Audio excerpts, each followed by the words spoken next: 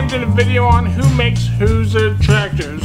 A lot of people telling me that you have to buy US branded tractors like a John Deere or a Case, Massey Ferguson, etc. But what people don't realize is that there's very high odds the very smaller compact tractor, which could be anywhere from a 15 horse to clear up to 80 horsepower. A lot of the companies like Case and John Deere, they don't mess with building these small tractors. That these foreign companies that are already building these tractors for themselves, and they just slap on different sheet metal and paint them different colors. Today we're going to be talking about the brand AGCO. A lot of you probably never heard of one, but there's high odds that you could have driven one or even owned one. AGCO is a Japanese company that started out in 1926. They started building the first tractors in 1961. AGCO builds the tractors for AGCO, Massey Ferguson, Bolens, White, and Challenger. They build a lot of tractors for Massey Ferguson. Clear back to, I found, late 80s. They started being made by AGCO, and they're still making them today. Clear up and over 200 horsepower. Quite a few tractors that AGCO makes for the brands, like for instance my Bolens G152. On the grill of that tractor is stamped AGCO. I noticed all of Whites have stamped on the hood AGCO, and it makes it easy to know on who makes tractors. But from what I've seen of Massey Ferguson, it just says Massey Ferguson, and there is a serial plate on the machine that actually says it is made by AGCO. So Massey Ferguson can be a little bit harder to tell on who it's made by. I even found out that quite a few tractors, like a Massey Ferguson, it says made by AGCO, but then it seems like AGCO made it for AGCO. So then you still, although it says it's made by AGCO, you are still getting a AGCO tractor. The reason why I'm doing this video, I'm not wanting to make anybody mad by saying don't buy US brands, but if you want to buy a tractor, you can save yourself a lot of money, because you're paying mostly just for the brand name. You're just paying for the name of John Deere or Massey Ferguson or whatever. You can do some research, and parts are very easily to get for these foreign brands of tractors. I have this Bolens AGCO, which is really easy to get parts for. I also have a gray market Kubota tractor, which is really easy to get parts for too. And a lot of people see these brands like AGCO or Hinomoto or Mitsubishi, and people are hesitant about them. They say, well, you know, I've never heard of that brand, and it's just a cheap brand that's come up just to make a quick buck. But what people don't realize is just like the US brands, they started back in the late 1800s or 1920s, and they worked their way up, so they are just as old of brands as International or John Deere or anything. I have done up quite a bit of research, and I was going to do a bunch of different tractor brands like Yanmar and Hinomoto and Mitsubishi and all of these foreign brands, but I realized I was going to have way too many tractors and it's going to be way too long of a video. So I thought I'd go ahead and just do one brand at a time. I thought I'd start with AGCO because I've already done research into it for my own interest, because I have this Bolens, which is made by them. And it seems like these bigger US companies don't want to mess with building these small compact tractors, and so they just let someone else handle it that's already been experienced with making these small tractors. So I'm going to play for you right quick a list of all of the tractor brands and models that AGCO has made, and I know I am missing lots of models because I have done research to find that they make a lot more Massey Fergusons than what I realized, and like I said, they're upward towards 200 horsepower, and the machines I found were up around 60 or so horsepower. So I'm not 100% sure on how many machines that Aseki builds for Massey Ferguson or Challenger or any of those brands, because it's hard information to find. I guess that these big US companies don't want you to realize that you are buying a Japanese machine. But anyway, so here's a list of everything that I had found.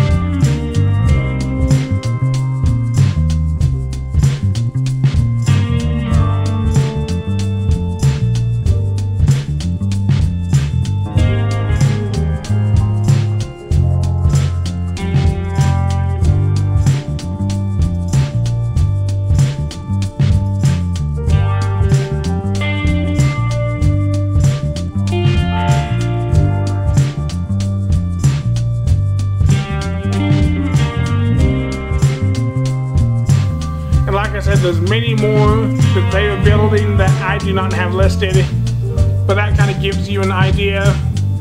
I recommend looking into other tractor brands if you are looking to buy a machine, because there's a lot of brands out there, and they're starting to be more common here in the US. Like back in the day, Kubota was a brand everybody was hesitant about. No one knew anything about them.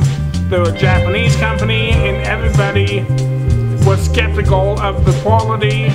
But as time has passed, everybody now loves Kubota, and they are, I'd say, more popular than John Deere, and people really enjoy the machines.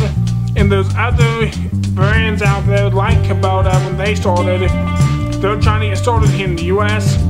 They've been building machines in other countries for a long time, and they just have not built a name here in the US. One brand is LS. There's quite a few dealers around, and no one's ever really heard much of them. But if you ever heard of a New Holland, then there's higher odds it was built by LS. They made the whole Boomer series, plus many more. And just like all these other brands, LS is one that everybody's skeptical of because no one's ever heard of them. But from what I have heard, they are a decent, good machine, and they're a fraction the price of any US brand, and even a lot cheaper than Kubota. And so there's other brands out there too, like TYM. I believe they make a pretty good machine, and again, they're a lot cheaper. AGCO is one of the top 3 biggest Japanese tractor manufacturers, and AGCO even is tied to Dongfeng Engines of China, which is one of the 3rd biggest companies building vehicles. And they build Hondas, and they build, I believe, Toyotas, and they basically build all of these top Asian brand vehicles, and they're tied with the engines that they build. So again, AGCO is not a small company. They have been building engines and stuff for a long, long time. The Bolens tractor that I have, G152, and it actually has a Mitsubishi engine in it. Only a few models of Bolens that AGCO made ran Mitsubishi. They all mainly ran AGCO engines, with the exception of one other model I believe ran a Detroit engine. The engine that I have in my Bolens is a 2-cylinder, and it is a very high compression. It runs between 450 to 500 psi per cylinder, and they are a loud engine. It sounds like they have a bad knock, but that's just the sound of the engine. And the way the 2-cylinder engines are designed, they technically have more torque than the equivalent size of 3-cylinder engine. And before I realized what the compression is of this engine, when I first got it, the battery was dead, so I wanted to just pull start it. And I actually cannot pull start this tractor because the back tires will just slide. It will not turn the engine over. Well, I guess that's going to do it here for this video. I'm going to do more of these videos on other brands. Next I might do Yanmar, and I'll see on what all they built for John Deere. I know they have built a lot of machines, which I know by the 80s, Yanmar had shipped to John Deere over 100,000 tractors to sell as their own. And I'm going to see on what all Yanmar's tied with. Until then, I'd appreciate it if you would like it and subscribe to my channel. It would help me out a ton. I'm doing a video every Tuesday and every Friday, and I'm going to be doing a lot more work here in the shop. Check out my other videos. I've already got started on one project. I'm hoping to get more involved in that here in the next video. And like I said, be sure to like, subscribe, and always leave a comment. Let me know what you think. Let me know what information you know about these brands. I mean, have you had much experience with them? Was it good or bad? Like I said, I'm not going to start an argument on any of this. This here is just some interesting information that I found, and I like to share it and let everybody know. Maybe people can save money when they buy machinery. Until then, I appreciate you watching. Thank you.